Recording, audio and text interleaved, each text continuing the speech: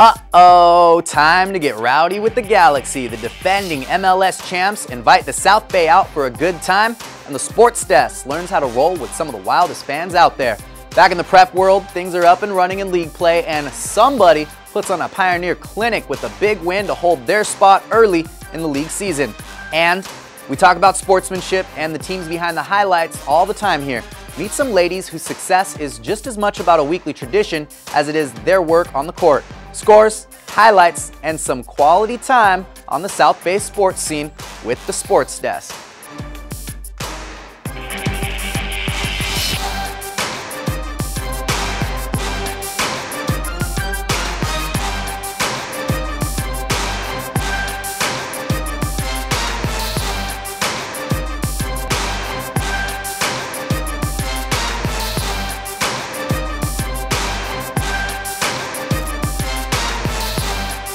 What's up, guys? Wan Hernandez here to bring you another week on the South Bay prep sports scene. We're excited to have you, so let's just jump right into it. Los Angeles is a great place to live for the restless sports fan. With 8 professional franchises all in our little gridlocked corner of the world, you're always just an hour's worth of traffic away from catching a live event. But here in the South Bay, we love to brag about never needing to leave the beach cities. I mean, why would you, right? Lucky for us, there's plenty of opportunities to, as we learned, stand in the stands, lose our voices, and spread a little Galaxy love. And we didn't even need to jump on the freeway to do it. What's up, everybody? Juan coming to you from the StubHub Center, home of the LA Galaxy, where the defending MLS champs have invited the entire city of Torrance out for Fan Appreciation Night. Now, the Galaxy have 3 main support groups here for home games. The Galaxians, the Angel City Brigade, and right behind me, the Riot Squad. They're loud, they're rowdy, and of course they all like to have a grand old time. And if you ask any one of them, they're all going to tell you that they're the biggest fans that the Galaxy have. So, we're on a mission tonight. I'm rocking my David Beckham lid. I got my Herbalife Galaxy jersey on because we are about to find out what it takes to hang with the best of the best at the StubHub Center.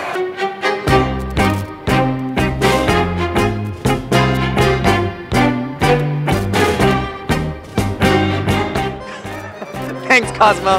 How you doing down here today? So-so? Here's the deal. We're running around the StubHub Center. We are on a mission today to find the LA Galaxy's #1 fan.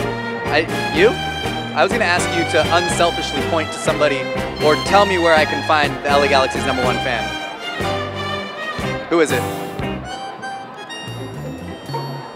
Cosmo over here tells me that you are the Galaxy's #1 fan.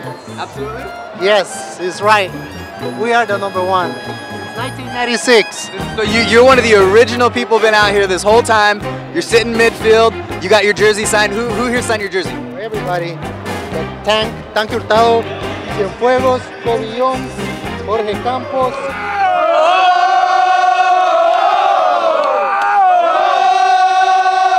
So you guys are the Galaxians, as your buddies were saying back here, the premier Galaxy supporter squad, right? We're the pretty much original supporter group since '96, way before anybody, ACB, Riot Squad. We're pretty much here with the Galaxy. Lows, we win, we lose, tie, we're always here for the Galaxy. Why don't you want to be a Galaxian is the question. Who wouldn't want to be a Galaxian? Why wouldn't you want to be a Galaxian? Let's get one more cheer over here, guys, one more. We got one, did you run out of cheers? We got one more. There it is. Galaxian, LA! Galaxian, Galaxian, Galaxian! Galaxian, Galaxian, LA!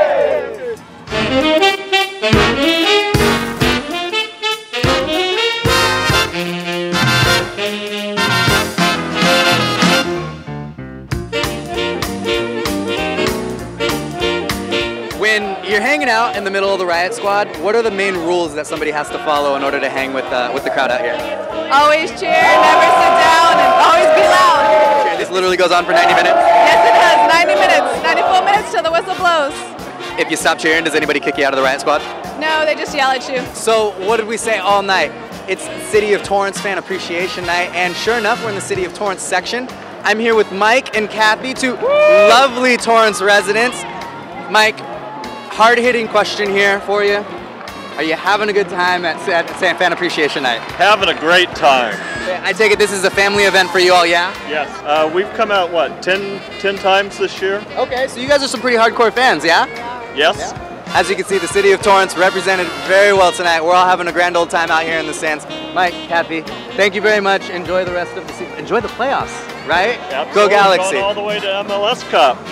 3 years in a row? 3 years in a row. I'd rather live nowhere else in this world. I'm living by the beach and playing for one of the greatest teams in MLS history, so you get the best of both worlds. We've got it made in the South Bay, don't we? It's not too bad.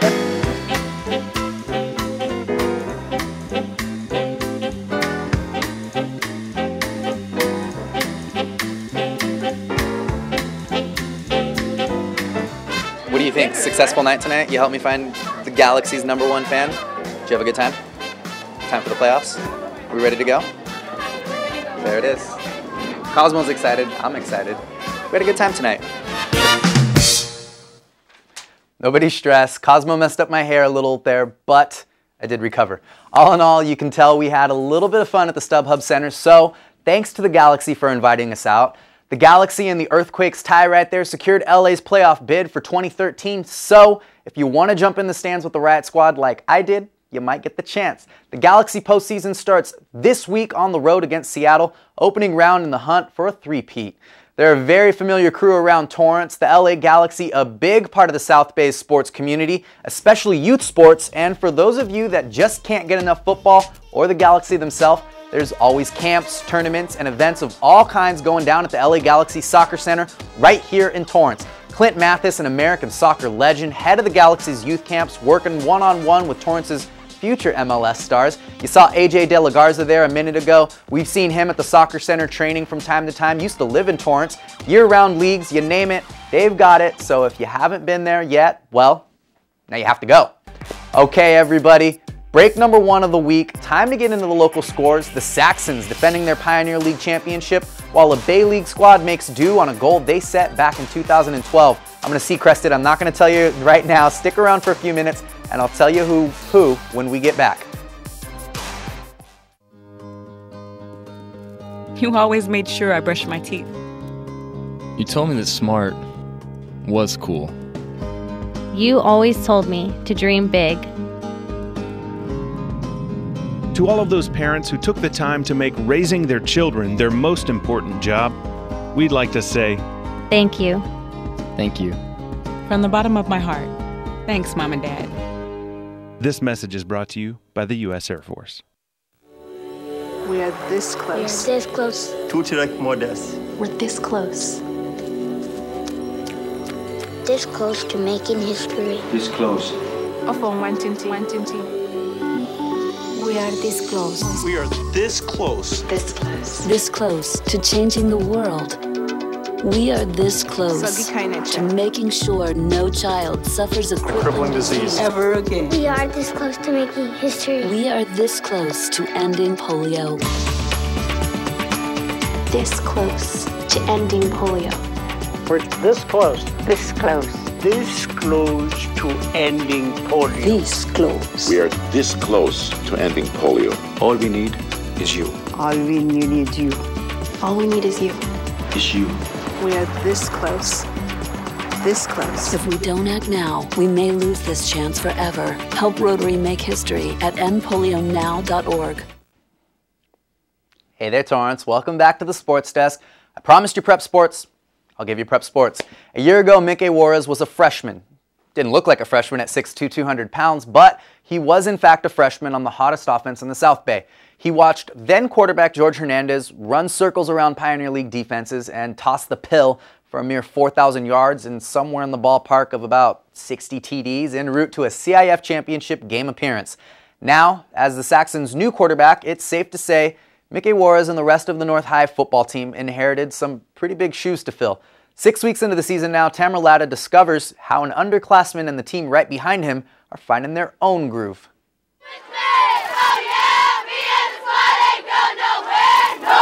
North High football players and cheerleaders celebrated a 42-21 homecoming win over Lawndale. We expected Lawndale to be pretty much the improved team that they showed tonight. They've done really a nice job of getting better this season.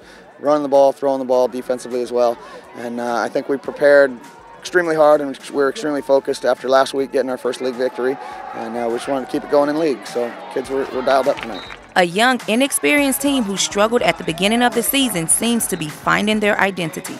Everybody's we're coming together and we're just practicing harder and harder as each week goes, and we're just getting better and better. So everything the coaches are teaching us, all of us are coachable basically, and we're just getting better.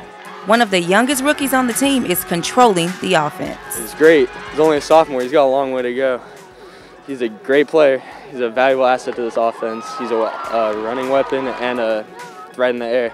We know he's got that ability, and it's just a matter of time. And he's a young guy still, just a sophomore, and so he's had to get comfortable back there and starting to show what he can do. The sophomore quarterback delivered an impressive performance on Friday night. He finished the game with 2 touchdowns and 295 all-purpose yards. He was really effective and efficient. He ran the ball well. He threw the ball nicely. We had a handful of drops, but he was putting the ball on the money and just got comfortable and set his feet and read the defense, and so we're proud of his efforts. It was I just give a great thanks to my O-line and my receivers for making the plays. And it wasn't just me out there, but it was all it was a team thing. And the linemen did their job, and I just do what coaches taught me, and just whatever it is, I have to just do it. The defense didn't go unnoticed, holding Lawndale to just 21 points. Defense performance overall was great. There's nothing defense. We came out. It's a little slouchy on the first half, but then we just picked up and Lawndale couldn't do anything else. The Saxons moved to 4-3 and hope to continue their winning ways next week against El Segundo. From North High, I'm Tamara Latta, reporting for the Sports Desk. Thanks for that, Tamara. Taking a quick look over at some other Pioneer League teams, Torrance takes on the preseason league favorite El Segundo and falls in a close one. The Tartars jumped out to an early first quarter lead with 2 TDs. The second half, completely different story, managing just 3 points. And the Spartans get a monkey off their back. By this point in the season, it's probably starting to look like an 800-pound gorilla though. First win of the season crossed off their list. South High over Centennial in a low-scoring affair. 8-6, looks like one of those old AFL scores from the 60s. Stout D all around earns the Mean Green a 1-1 Pioneer League record. Sitting next to Torrance, while North's win lifts them atop the standings, defending last year's league crown. And I know you're asking while you look at the top of that board, North and Gundo gonna duke it out this week at North High, so somebody can take a solo spot at the top of the Pioneer League standings. Torrance's lone Bay League squad also doing their thing on Friday night. Among the many storylines for the West Warriors this fall was simple. How would they fare in the toughest stretch of the season against Miracosta, Redondo, PV, and Peninsula? We've talked about it a bunch. Well, one of last year's 3 losses officially avenged. The Warriors come through big time against the Redondo Seahawks. Redondo manages just a single garbage time touchdown. This one was West all the way. They blow it open in the second quarter and took a 23-0 lead into the half. Plenty of time to get some backups in the game as things close. So the Warriors hoping to be well rested now as they take on defending CIF and Bay League champs PV this week at home. We'll be there. And of course, we couldn't forget about the other Warriors in town. Just when things looked like they were on the right path for Elko's football squad to lead a major bounce-back year, their field general, Cole Webb, went down for the year with a knee injury. In the weeks since, it's been a scramble to get the entire team moving forward without Webb, and as our Jenny Phillips found out this weekend, no better time to buck up and make some plays than with the #1 team in the nation, Riverside, coming to town. We pick it up in the second. Riverside up 14-0. Skylar Howard hits Harold Mobley for the 26-yard touchdown. 2-point conversion is good, and the Tigers ahead 22-0. Elko shut out in the first half. Third quarter, Riverside ahead 31-3, and Elko finally gets it going offensively. Kendall Sparks finds the end zone with an 8-yard TD run, 31-10 Tigers. Warriors keeping the momentum alive in the fourth. Martin Booker with a 2-yard TD rush, Elko making it a 2-score game, down just 31-17 now. Tigers respond immediately, though. Howard hits Kenny Torrance for a 65-yard touchdown, extending Riverside's lead to 38-17 and crushing Elko's chances of a comeback. Final score to this one, 48-25. Despite the loss, though, the Warriors are confident about their play and what it means for the rest of the season. You really have nothing to lose against these guys. I mean, the #1 team in the nation for a reason, and you just got to come out here and let it rip. We know what we practiced for all week long, so that's what we did. After the quarterback change, there seems to be a little bit of a change in the direction that the season has been going. How comfortable do you feel with Aaron under center? I mean, I feel real comfortable after this game. You know, his problem at first was he didn't know when to keep the ball, but you saw this game, he did perfect. I mean, you couldn't ask for him to do anything more. Yeah, Aaron got a lot better. This game he played good. I was comfortable with him in this game. He threw a lot of good passes, came out strong. Now we just got to get our defense together. That was a big team he played, so we hanged in. With the loss, the Warriors' record now falls to 4-3. However, if they win out, they will make a bowl game. Now, with the way that quarterback Aaron Shockey played tonight, both coaches and players seem very confident of that. From Camino College, I'm Jenny Phillips for the Sports Desk. You heard it there. Got to win out. With the Warriors' toughest regular season opponent behind them now, they can focus on crossing them off one game at a time. One more home game and 2 on the road. Elko gets their first crack at it with a visit from College of the Desert this week, closing out the regular season at Citrus and Mount Sac. We, on the other hand, will be sitting tight in the South Bay with the rest of the Torrance schools. One team in particular is going to open up their doors and give us a little secret to success that has nothing to do with practice drills and cardio. Nope, the Sports Desk. Carb loads after the break.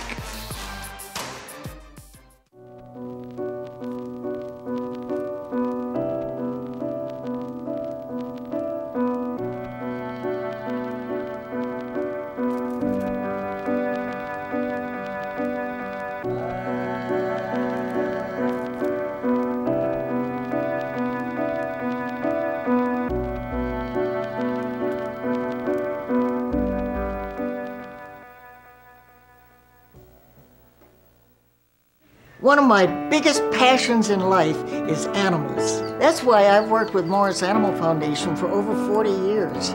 Morris Animal Foundation is a world leader in helping animals live longer, healthier lives. Like my favorite, dogs, of course. Well, maybe kitty cats are the best. I also like horses. Some of my best friends are apes. Elephants. Elephants are so wonderful. And who wouldn't want to cuddle up with a tiger? Oh, am I kidding? I love them all. The point is, Morris Animal Foundation is giving animals a healthier tomorrow. You can too. Just show your support at morrisanimalfoundation.org. It's all about a healthier tomorrow.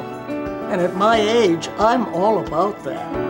To help cats, dogs, horses, and wildlife live healthier lives, visit morrisanimalfoundation.org, where we are advancing science that will create a healthier tomorrow for animals. What's up, everybody? Welcome back to the Sports Desk. Time to jump over to the Torrance volleyball scene with North High and Bishop Montgomery facing off in a non-league matchup. North in the hunt to repeat as Pioneer League champs, while Bishop Montgomery, while always competitive and still chock full of talent, is finding its bearings under first-year coach Keegan Featherstone. Rain all lay out at North High, Saxons in the Knights with a little break from Pioneer and Del Rey League action. Bishop Montgomery and North Torrance met up Thursday night for an exciting non-league matchup to honor former Torrance High athlete Kim Blankenship. The Kim Blankenship tournament is in honor of Kim Blankenship, a Torrance High multi-sport athlete and volleyball player. She ended up going to LMU and playing out there and passed away at a very young age. And Nathan Jones, coach over at Torrance, and her family were really close, and so we decided to create this tournament with all the Torrance schools. So it was nice to have a nice match, an exciting match, and kind of honor her and raise a little money for her scholarship. The Saxons' offense has been their strength all season, but blocking was the team's focus for this game. Our focus was just to win every play. We worked on blocking this whole week, but it didn't really show this match. We definitely talked about working on our block. We knew they had some real big hitters, and so we worked on that pretty much all week in practice. So I thought the girls played real good defense tonight, and that just went hand in hand with our offense then. They had really quick sets to the outside, so we need to work on more blocking. And our offense is really, really good, so we're not worried about that. We're just working on blocking and our service lead passing. The birthday girl, Sabrin Roberts, led the team with 15 kills, 9 digs, and 5 aces. Senior Tani Luafalamana added 10 kills. Taylor Rudin's 5 kills in a row sparked a Game 3 comeback for the Knights, but it was too little, too late. North won 29-27. Rudin ended the game with 13 kills and 8 digs. Tonight was the first night that we were down 0-2 and actually continued to battle in the third game, which I hadn't seen in the beginning of the season with this team. So that, again, is improvement. Every day they're getting better. Once we got kind of a couple good plays that more than one play in a row, I think they started to get that fire back that I've seen the last few matches for our league games. And so once that happens, our bench is going crazy, then that is momentum, and they get fired up when they play loose and they have fun. That's when we're at our best. North came out on top to make their mark in the Kim Blankenship tournament. Bishop returns to league play at LaSalle, while North battles Torrance in a Pioneer League matchup. This is Raina Ale reporting for the Sports Desk. Thanks for that, Raina. Keeping things in the Pioneer League with the Saxons' heaviest competition, we get a look at the squad beyond the highlights and the scores we share every week. Fans typically only get to see the end product of practices and off-season training. They say chemistry is the most important characteristic of any winning team. I say it's pretty darn easy to have chemistry when you just win. Either way you look at it, the ladies of South High seem to have it all figured out. Haley Outen has that story. Hey, thanks, Juan. Have you ever wondered what the South High girls volleyball team is doing for team bonding the night before a game? Let's go inside and check it out. We usually do this probably every Monday before a game. We get together at somebody's house, usually like probably a senior's house, and we just have dinner and just like talk about like what's coming up and like what we've been doing, and like catch up from over the weekend. Well, I just like to decorate for different seasons, so it's really fun to have people over around each season, and then I know all the girls love it, and I make a really good chocolate chip cookie that they always tell me they love. Just we're all pretty close on the team, and it's just fun because we're all in one big friend group, so it's kind of fun to hang out with everyone and, discuss what's been going on lately. And lately, off the court, these Spartans have been talking about one hot topic in particular. Right now we're talking about our homecoming dresses because we have homecoming this weekend, and we're talking about what shoes we're going to wear, what color our dress is. But going back to volleyball, these team bonding nights seem to have a main theme. To eat carbohydrates to get ready and just to bond with each other. Usually pasta. I think it's good for the carbs, so you have the energy for the game. Probably just Alfredo, fettuccine Alfredo. Lately we've been having a lot of pasta, but we kind of switched it up tonight and we had chicken. A lot of carbohydrates. We probably ate a lot of cookies just now. Even though carbs, pasta, and a little dessert here and there are bringing these girls together, these team bonding nights go further than the house. They show up when it's important on the court. Yeah, I think we all kind of come together as a team while we're here, and everyone's kind of in one place at one time, and we kind of have to get along. We're really close with each other, so that helps, and we get along really well, and it helps when we play and you can see it. I think it helps a lot on the court and off the court being friends. In school, you see each other and you have more in common because you know the person better than if you just see them once or twice a day at practice. And it's parents like Kristen who go out of their way to help these Spartans create memories because she too sees the positive effect great food and good laughs can bring. I just see them just really connect on the court. It shows our last few games too. They really are connecting, and they just all are really excited and happy to play with each other. From Torrance, I'm Haley Outen for the Sports Desk. Did you see all that? Apparently pasta is the team food. Kinda jealous Haley was invited to dinner and not Juan. You hear that, girls?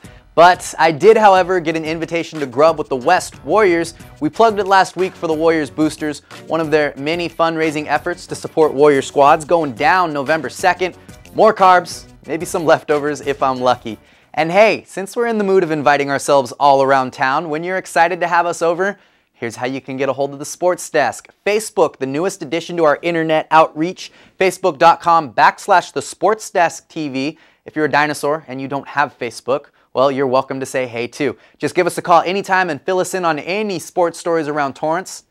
And that's going to be it for us, everybody, today. Thanks for hanging with us for another week. We will see you next time.